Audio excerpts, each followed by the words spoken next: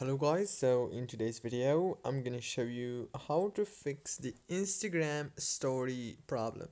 So if you have any problem with your Instagram story, this tutorial is gonna help you a lot. First thing, go to the settings and then go to the apps. When you open the apps manager on this page, you will find every single app that you have on your mobile phone.